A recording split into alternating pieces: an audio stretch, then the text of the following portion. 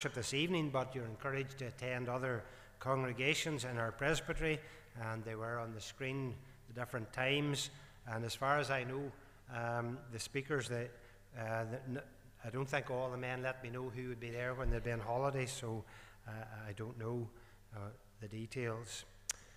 Next Lord's Day, the prayer time at 11 o'clock on conference call, and our worship here at 12 noon as usual.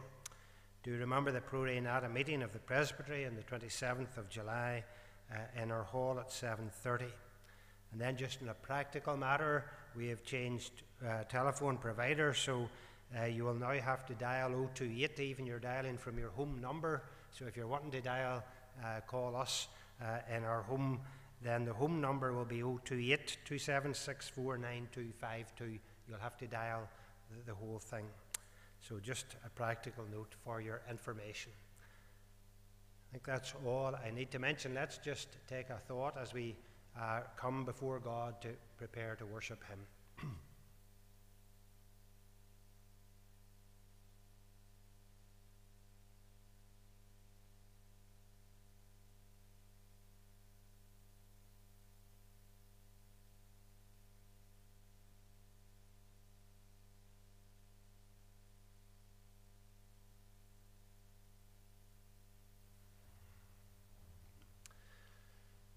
Text this morning: all nations that you have made shall come and worship before you, O Lord, and shall glorify your name. And that's what we are called to do. That's what man is supposed to be doing, glorifying God. And we want to come this morning in worship of God to glorify and magnify His name. We begin with praise to God from Psalm 96, the A version. We're singing stanzas 1 to 6. And the tune is Converse 257. Come, sing to the Lord a new song. All the earth, sing to the Lord. To the Lord sing, praise His name, His saving grace each day record. We sing praise, we glorify God. Psalm 96a, 1 to 6, the tune is 257. Let us worship God together.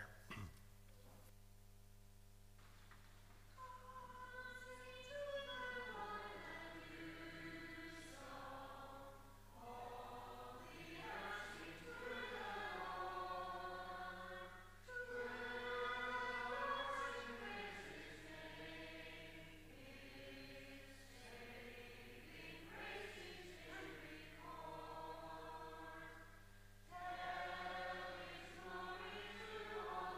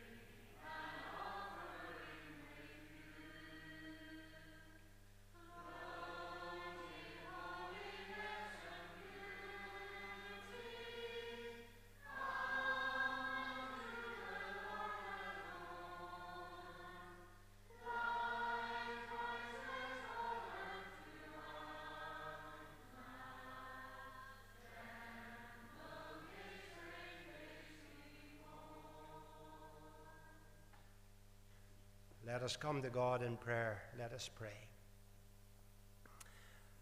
We rejoice, O God, that we can come to praise your name. For you are worthy, worthy that we should exalt you and magnify you, because you have looked down upon us in your saving grace and in your mercy.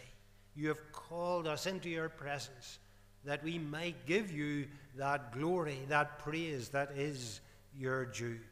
And Father, we rejoice that we can ascribe to you the glory, the honor, the praise that is yours. For there is none like you, mighty, creating, eternal, holy, just God. And yet, Lord, we thank you for that love and compassion in which you meet us in Jesus Christ. And we pray that today as we worship you, so we might be drawn near to you, that you might be pleased to speak to our hearts and to help us to walk in your paths. So, Lord, bless us with your presence, accept of us, and speak with us. In Jesus Christ we pray. Amen. First reading this morning is from the book of Ezekiel. Going to turn to Ezekiel chapter 36 and beginning to read at verse 22. Turning to Ezekiel chapter 36, and we're going to read from verse 22.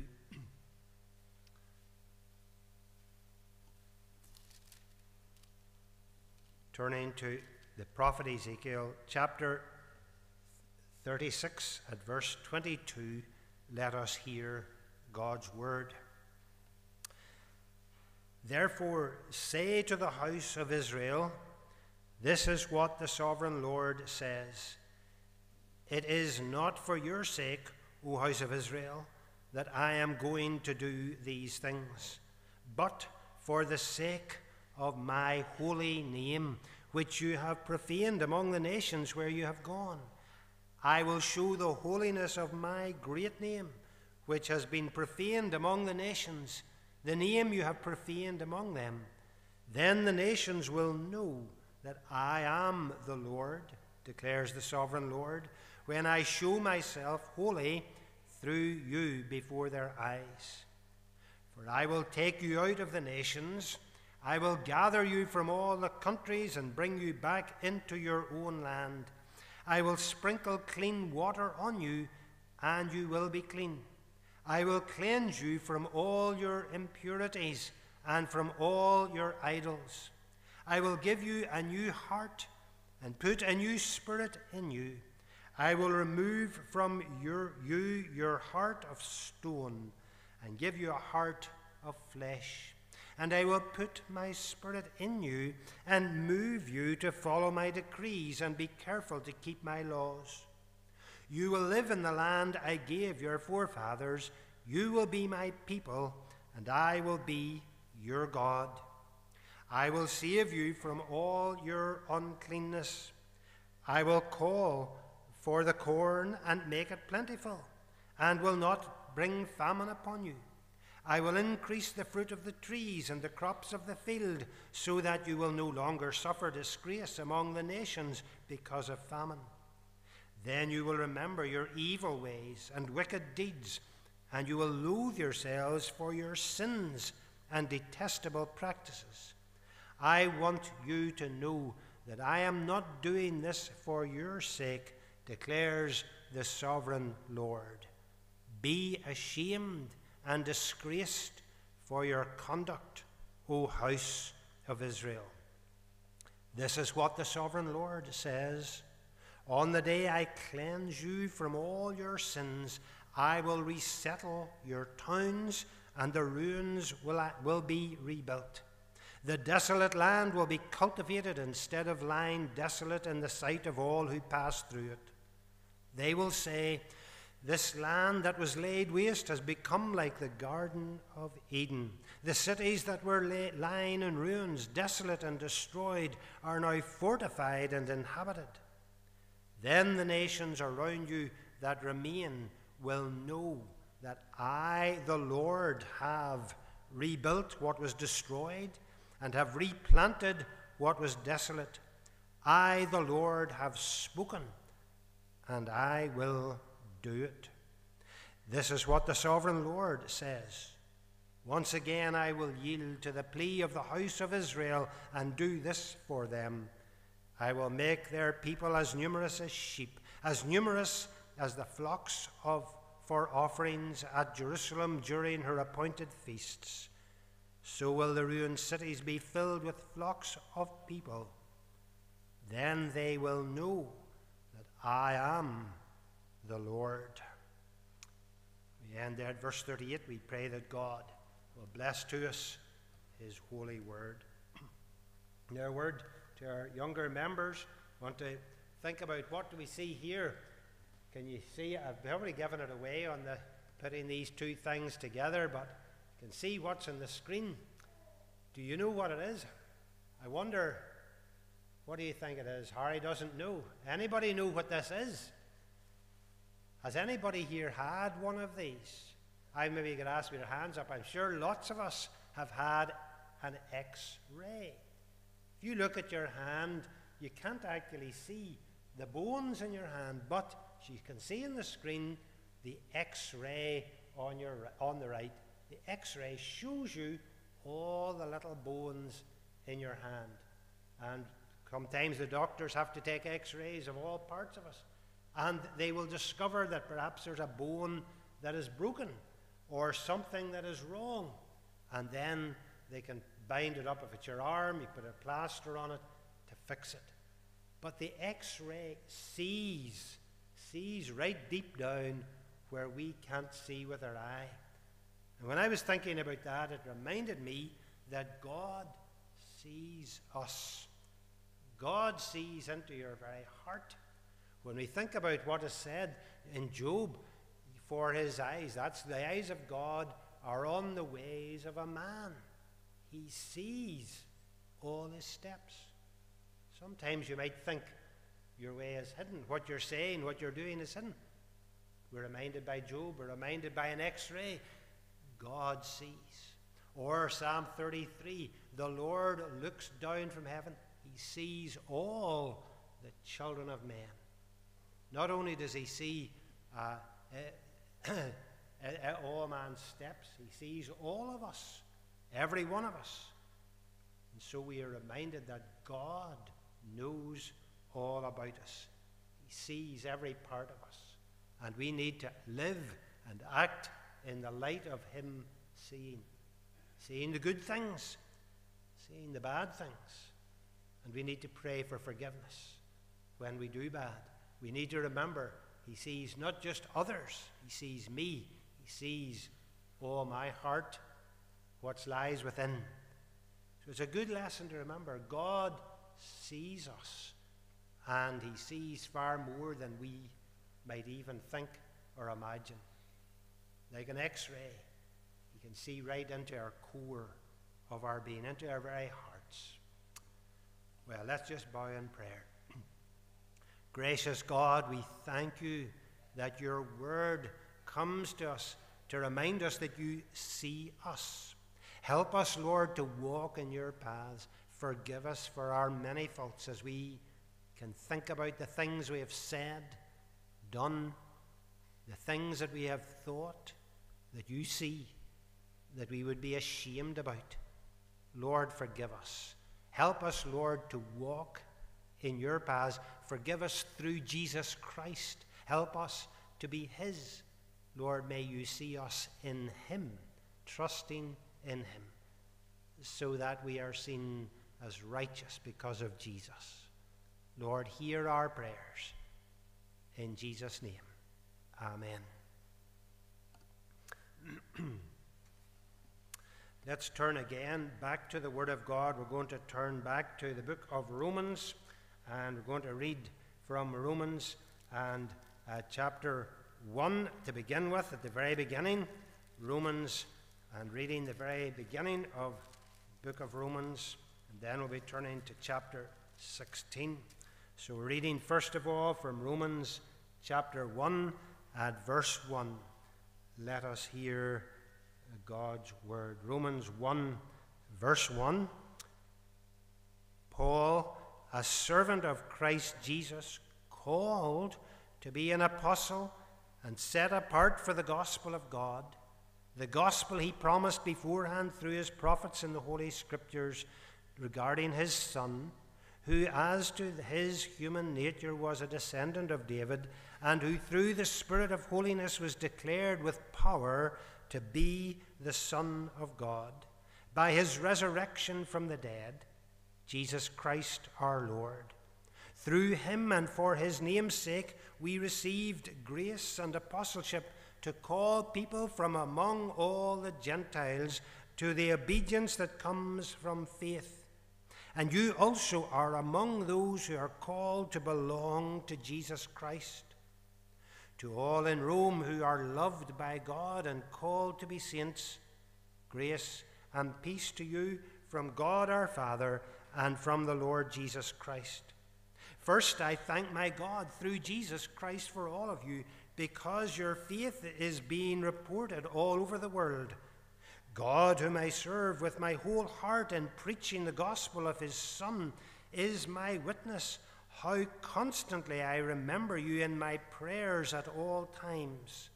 And I pray that now at last, by God's will, the way may be opened for me to come to you. I long to see you so that I may impart to you some spiritual gift to make you strong. That is, that I may be mutually encouraged by each other's faith. I do not want you to be unaware, brothers, that I plan many times to come to you, but have been prevented from doing so until now, in order that I might have a harvest among you, just as I have had among the other Gentiles. And then turn over to chapter 16, and we're going to read the last few verses from chapter 16, verse 25. Romans 16, verse 25. Now to him who is able to establish you by my gospel and the proclamation of Jesus Christ, according to the revelation of the mystery hidden for long ages past, but now revealed and made known through the prophetic writings by the command of the eternal God, so that all nations might believe and obey him.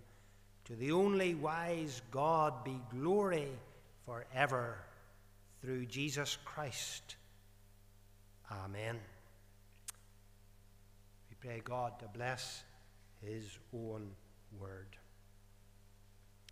Let us again come before God as we would approach him in prayer. Let us pray together.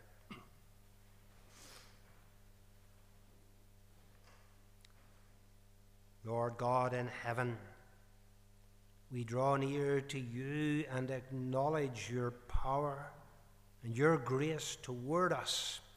You are a holy God, yet in love you are so long-suffering of us as sinners, merciful and gracious. You have not treated us as our sins deserved, but rather you have sent your Son, Jesus Christ, that through him we might have life.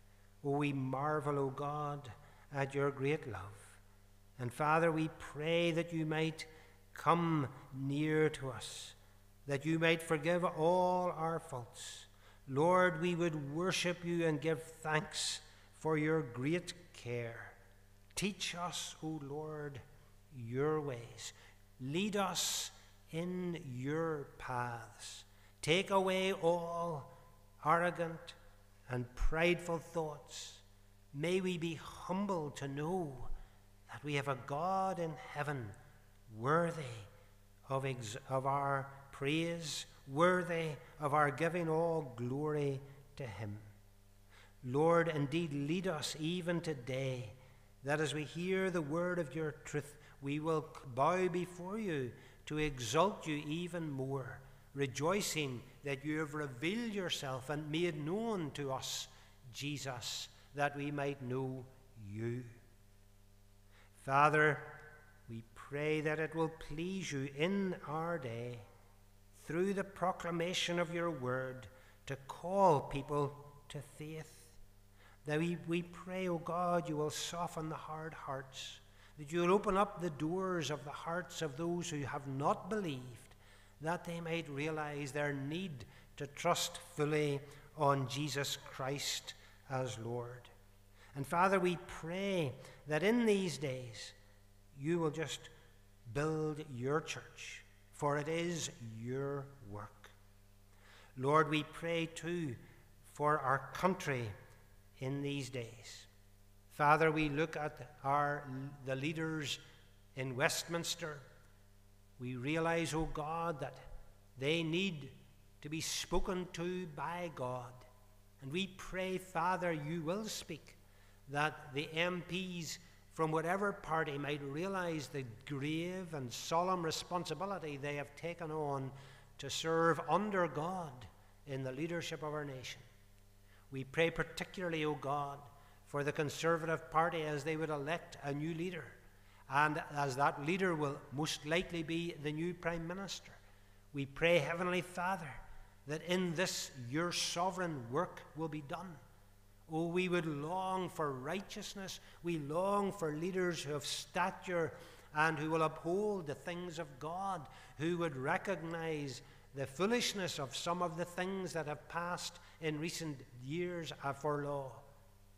But Lord, we may be frustrated as your people, thinking that that could not happen, but you're the God of the impossible and who can deal with people in this way. So we cry to you, God, may your will be done.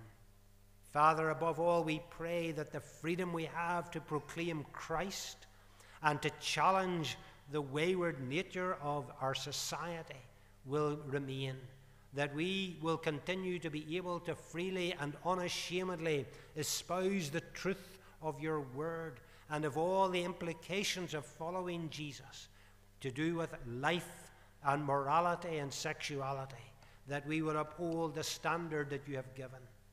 Lord, grant us your favor and empower your people, whether it be in public speaking or in private word, that we would be unashamed to stand for Jesus Christ as Lord. Heavenly Father, we pray in that case you will build our faith, strengthen us in our trust in you. And in these days, O God, may our children growing up hear the word of Christ. May they be challenged, encouraged to walk in that way. Lord, we commit to you our need here as a congregation. We are mindful of those at home today who are prevented from coming for various reasons, those who are laid aside in weakness, those who are still dealing with COVID, those, O God, who are frail. We commend to you, we ask your comfort and blessing and encouragement to them through your word. We pray, O God, that you will come near to each of us according to our need, that you will speak to our hearts, that we will be built up. Father, comfort those who mourn today. Encourage them. May they know that even in the face of sadness, Christ reigns. Lord, hear these our prayers. And Father, may we know the help and blessing that comes from looking unto Jesus and being encouraged in his word. Lord, we ask all this in his name and for his sake. Amen.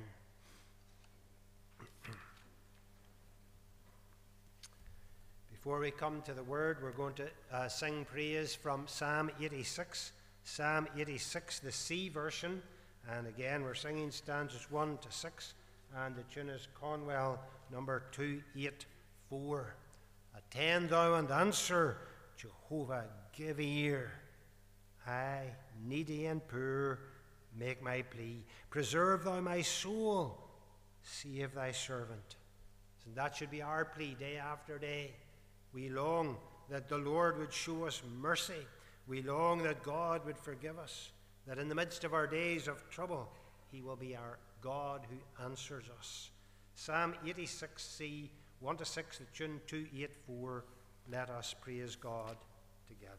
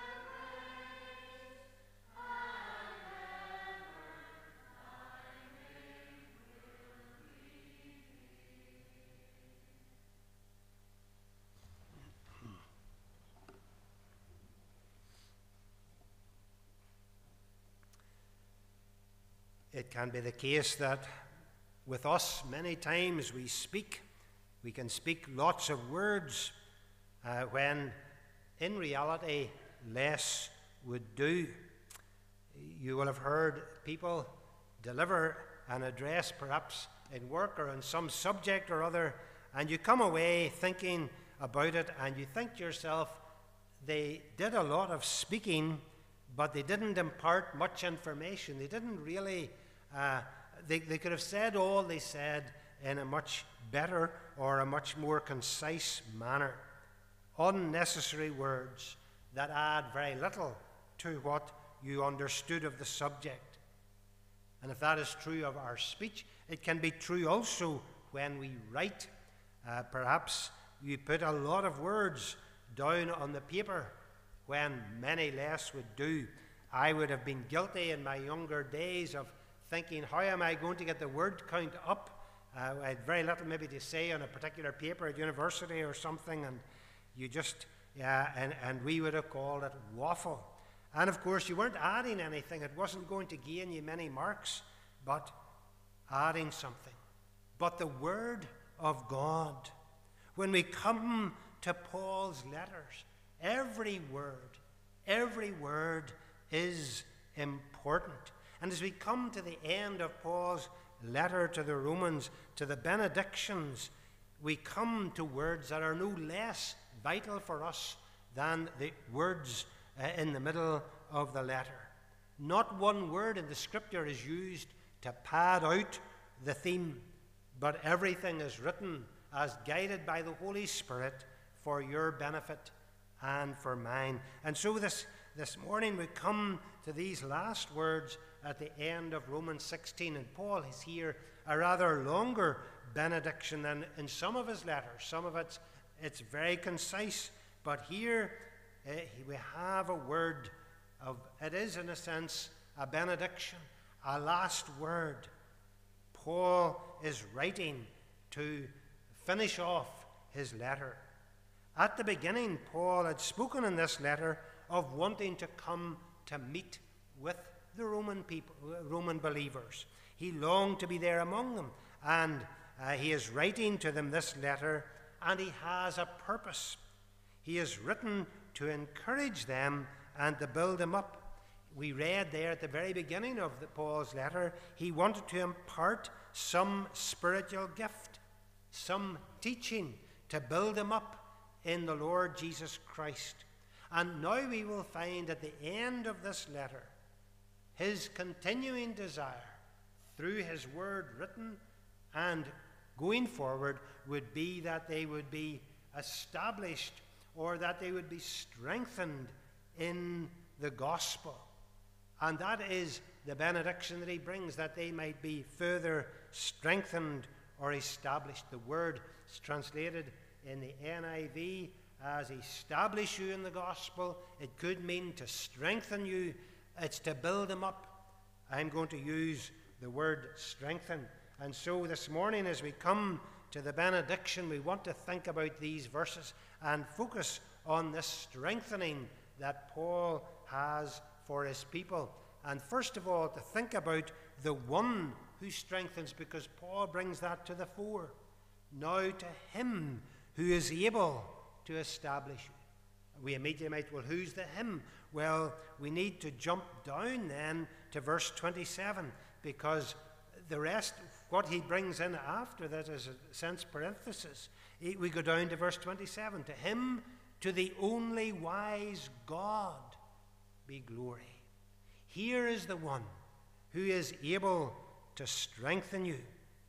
Here is the one who is able to give encouragement. Paul is looking to God to be the one who will do the work. There will be times, perhaps in your life, like there have been in mine, when you feel perhaps your faith, your commitment to Christ is not doing very well. And you may go through a phase when you try to strengthen and encourage your own faith in your own way. But the problem with you and with me trying to do it ourselves is that we only find continuing weakness. we find difficulty. In fact, we are simply reminded that it is the work of God. To him who is able, Paul says. The one who is able to strengthen you. Who is that? The only wise God. He is the one that needs to be at work in you. We are to depend upon him and through the living Christ to be built up, to be strengthened. And we need always to be looking to him. We think of what we read in Ezekiel 36 as God speaks to Israel. Who is going to do all the work? If you think about what we read, God says, I will do it. I will build you up. I will bring you back. I will give you a land. I will give you a people. It is God who builds up his people, Israel. And it is God today who builds up his church. It is God who builds up the individual's faith. It is God who disciplines and challenges in your sin. That's what he did with Israel. And that's what he will do with you and with me. And how does he do that? Well, we'll come to the means shortly. But if we are to be built up in faith, it must be from the hand of God, as in fact we serve him. It will be as you seek to do his will, as you worship him, as you simply give yourself over to God. Then he will strengthen you. He will do the work in you. We can't just sit back and say, well, it's all of God, we'll do nothing. No, it is God's work, but it will be done as you give service and honor to him. The latest series of rugby internationals have just finished. And one might ask why, at the end of a long season, rugby players, and of course there are other sports, but they come and they go away and play these tough international matches. Well, they've done all the training. Could they not just do the physical training in themselves? And the answer is no. They need what is called match fitness. Actually playing the game strengthens not only their body but their psychological, their mind for the sport. It is as they do the actual game they are built up. And it is as you and I are involved in the work of God that he puts on, as it were, muscle on your faith. It's as we do God's work, we become stronger because he uses that. He challenges, he teaches us when we are serving him. The Christian who thinks he can strengthen his own faith with a lot of study and sitting there not interacting with anybody, well, he may gain a mind of understanding, but it's a different thing when you're confronted by someone who asks the awkward question, or he puts to you some completely contrary view of life. Where do you turn? How will your faith be strengthened? God will give you the answer. And you need to be ready to look to God and to honor him. Thus, it is God who strengthens our faith. But let's think a bit more about the means of strengthening.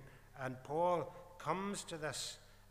It is as we exercise our faith, as we go forward serving him. But note, as we think about the exercise or the means of strengthening our faith, Paul is one thing that we need to learn that is at the very center of it. It centers on Jesus Christ. Look what he says. To him who is able to establish you by my gospel and the proclamation of Jesus Christ. He is the one who is to be the very centerpiece of all that we think and do. It is the proclamation of Jesus that Paul says is what will establish you more and more.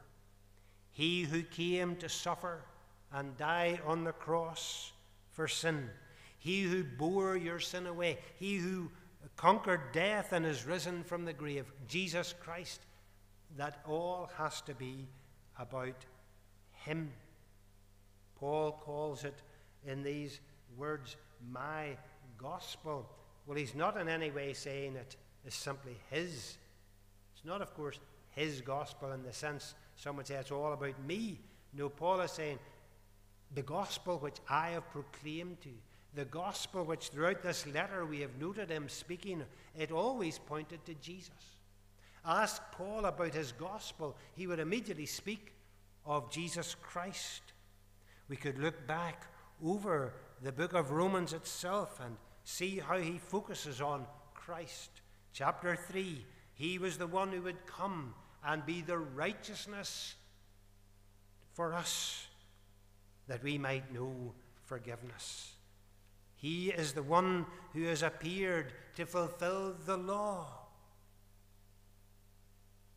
And that is what the prophets testified about, Paul says. That Jesus, this one who would come, the one who has conquered death, the one who shows us that we, through him, have life, and that nothing can separate us from the love of God, because Jesus Christ has brought us into the care and into the hand of God. And your faith can only be strengthened as it is centered upon Jesus Christ as Lord and God, the mighty one. What will God do in you? He will bring you ever closer to Jesus. You're going through a period of difficulty. It's frustrating. Perhaps a time of bereavement.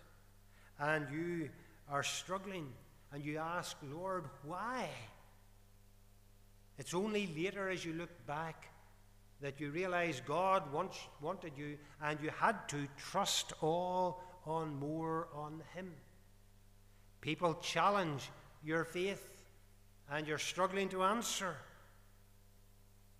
And yet God gives you the word, and you look back and thank God he enabled you, and it strengthens you. You're able to go forward the next time and be more assured, not because you've any ability, but because your God in Jesus Christ is working in you to strengthen your faith. But as Paul speaks about Jesus Christ, he mentions how this is a revelation that was once hidden. And I want us to think about the hidden revelation that this once was, because Paul puts it this way, according to the revelation of the mystery hidden for ages past. What does Paul mean that this was hidden? Well, it was hidden for ages past, and he's referring to the Old Testament. He's referring to the writings of the prophets who spoke of the Messiah who would come. The mystery of the outworking of that remained for them. When Isaiah or Ezekiel spoke about the one who would come, they could not see how God would overrule sin, how God would deal with sin to take it away and yet give men grace. The prophets foretold the events that they wrote down. Being men of spiritual character, seeking after God, they trusted God in the mystery of what he was going to do in their future. But they simply rested upon God. It was to them a mystery. How is God going to take away my sin? But they rested by faith in the God they knew. More than the people of God, how would the Gentiles ever know the God of the Jew? How would they ever come to know the God of all creation? For they had turned their backs on him completely. And the revelation, the word of God came through Israel, not through the Gentiles.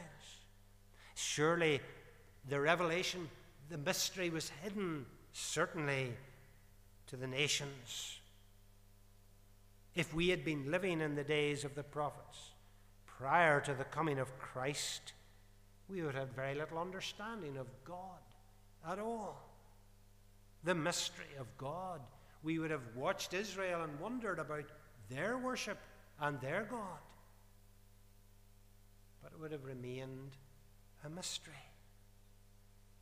Yes, there were Gentiles. There were those who came to Israel, who embraced God. But for them, as with Israel, how is God going to take away the horror of their sin, their disobedience? They simply stepped out in faith in the God who would do marvelous things. They did come to faith. We read in the Old Testament, we read of the psalmist, God is our refuge and a strength. What great faith that was. Surely, as we read that, you and I should learn from them. God should use that in our lives. If they were able to trust in the midst of a mystery, how much more you and I, who have had this mystery revealed. And it has been made known. How you and I need to rejoice that it's a revelation that was once hidden, but is now made known. Think about the Old Testament believers. Think about how they stepped forth before God when they didn't even know that there would be a Messiah sent of God himself. Yes, they looked forward through the mists of time and the prophecies that they gave, but still to them was amazing, a mystery. But it has been made known. It is now made known, so that you and I, Gentiles though we be, are without excuse. This is the mystery that has been proclaimed by Paul. It is the mystery of Jesus Christ, the Son of God, he who was in heaven and gave himself over to the will of the Father and came into the world as a man born of the Virgin Mary, to live as a man, a God-man, that he should bear the consequences of our sin, though he had no sin. And it has been revealed. This is how God deals with sin. And you and I are in a much stronger position than those who were looking forward in the Old Testament days. And God makes this mystery known to strengthen your faith. He tells you these things that you might trust in him. It's a reasonable faith. Sometimes we look at the world and we think how totally unreasonable some of the things they trust in or believe are. There's no logic, there's nothing behind them. It's just a big bang, it just happened. Christianity is a reasonable faith because we have heard that God, in answer to all that he spoke of through the prophets, sent his Son, the perfect man, to suffer and die that sinners might be saved. Look what he says. But now revealed and made known through the prophetic writings by the command of the eternal God, so that all nations might believe and obey him. And so our faith is strengthened as we recognize Jesus revealed. And this mystery has been made known through Christ, through the gospel of the New Testament. And there is a sense in which this mystery will need to continue to be made known. Jesus Christ was the one the prophets spoke of and looked forward to, though to them still a bit of a mystery. Today it has been made plain. Do you believe it? Have you had your sin dealt with through Jesus Christ? Are you in faith established strong in Jesus? Because that's what has been revealed. And that's the truth of the gospel. And it has been revealed not only that the Jews might turn to the Messiah, but for all the nations. Just let's think about that.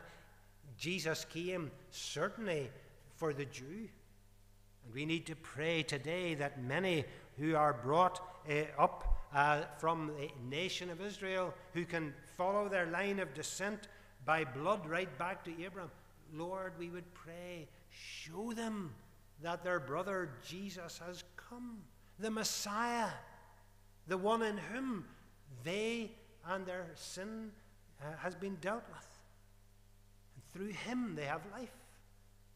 What a joy to hear of those who have recognized the mystery is revealed from the Jewish faith. But it has been revealed for all nations. Paul makes it very clear, so that all nations might believe and obey. That's what Paul was proclaiming, of course. He wanted, as we thought of earlier in our series, he wanted to go and preach the word where it had not been preached, to show the nations that this is the means of bringing you to God, that you might glorify him. Jesus Christ, the revelation that was once hidden, revealed. Why? That nations would believe. And your and my faith should be strengthened and established because it has come to us. What a joy we have Jesus, have learnt about it. Give thanks to God that we have the Scriptures, that in your earliest days Jesus was made known to you. Think about those today who still do not hear the message of life. Think about those who do not have the Scripture in their own language. What a huge disadvantage. And so in that sense, the work of mission is ongoing. The work of continuing to reveal to others the mystery of how the holy God can receive the sinful, godless man into his presence. The proclamation of Jesus, the only Savior.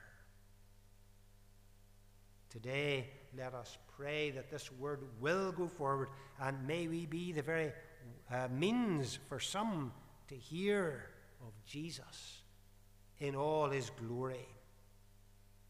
Today, of course, there are many who are in utter ignorance of the gospel. It is hidden from them. They may hear the words, but because of Satan blinding their eyes, they do not know the truth. It is hidden. Our prayer would be that God in his mercy will reveal himself and reveal Jesus Christ as the only Savior. Not only bring them to faith, but then establish them, strengthen them, that we might go forward with him. And as we go out in that work, as we see God at work, that strengthens our own faith. For God will do it. Yes, it is God's work. Back to Ezekiel. Who is doing it? God says, I will bring my people back. I will bring them back to all the fullness of life. And today he will call people to himself. He will do it. And he will lift them up to the glory of his name. And it is there we want to finish today.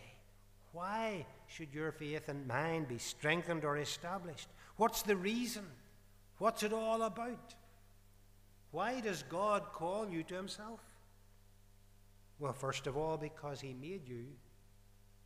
And he made you for himself, that you might glorify him. And that's how Paul ends his letter. And now to him, to the only wise God, be glory forever through Jesus Christ. Amen. Why should you walk in faith? Because it brings glory to your Creator, to God Almighty. Why should you seek to faith strengthened and daily walking in his ways? Because you are to glorify God. Your purpose in life, your whole life, is to be lived in honor to him who is the Lord of all, the King of glory, the one whom you know through Jesus Christ. Because remember, Jesus said, if you know me, you know my Father. And it is to God that all praise and honor is to be given. We are to be strong in the Lord because it magnifies him. And again in the Old Testament, we have this note in the Psalms and in other places that it's all to the glory of God. That's why the first of the shorter catechisms, what is man's chief end? Man's chief end is to glorify God and enjoy him forever. That's what we're about. That's what our faith is about. That is what we are to do. And we do it by serving him, honoring him, proclaiming him, living for Jesus, and pleading for mercy when we fail and when our sin is before him. So may we all be established, strengthened in faith for the glory of God.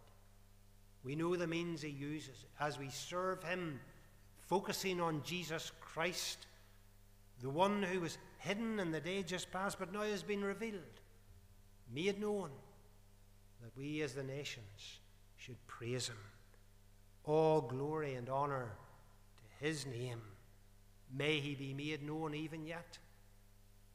And may we not fail to seek to make him known by our walk and our word in the days to come. Amen.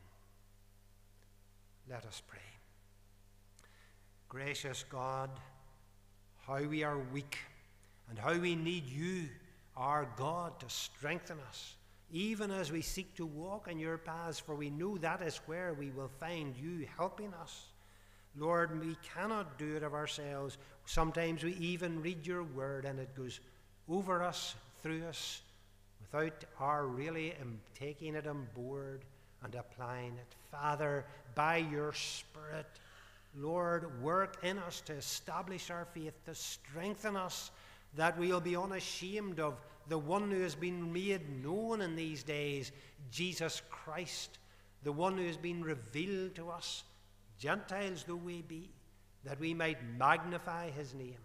Lord, may it be our purpose to bring glory to God, to be strong in magnifying you, our Lord, in heaven, that others, even through us, might be drawn to know the God who made them, the God before whom they will stand on the day of judgment. Father, bless your word. Strengthen us, we ask in Jesus' name. Amen.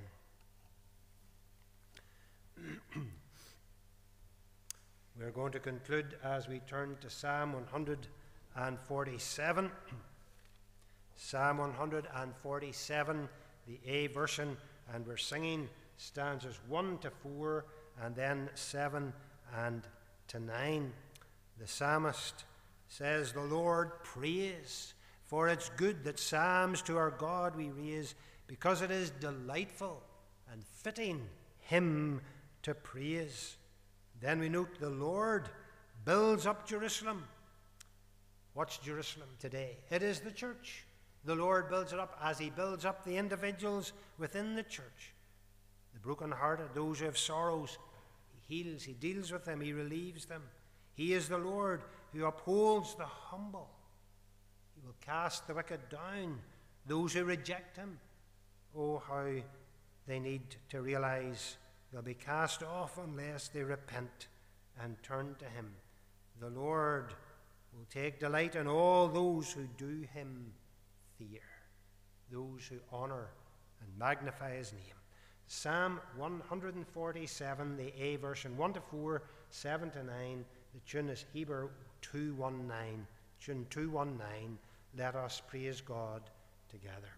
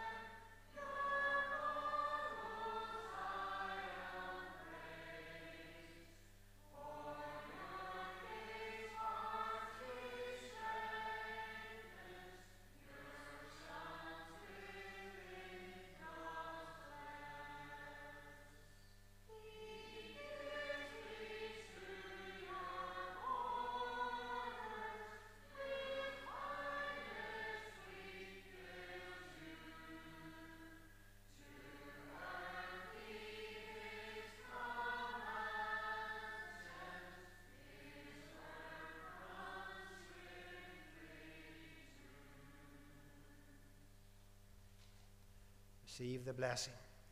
The grace of the Lord Jesus Christ, the love of God the Father, and the fellowship of the Holy Spirit be with God's people now and always.